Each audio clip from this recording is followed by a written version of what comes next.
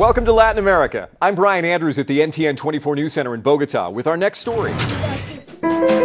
He's just 7 years old and visually impaired. This is Jose Andre Montano Baina, a Bolivian jazz prodigy.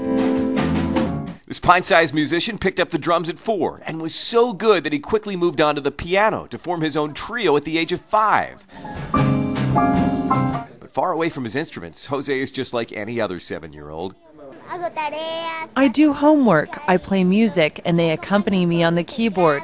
I do math, English, and gym class. Everything. Jose was born and raised here in the colonial town of Totora, not exactly the epicenter of jazz music. And while proud of his son, Jose's dad Roberto says he is stunned by his talent. I didn't know jazz before. He got me into it. It's as if he was born with a jazz chip inside him. I don't know how to explain how it came about. It's like the jazz was already inside him. Jose has already taken the Bolivian music scene by storm, with more international exposure soon to follow.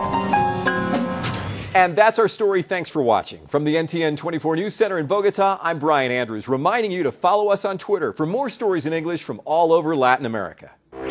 This has been a presentation of the NTN 24 News Team in Bogota, Colombia.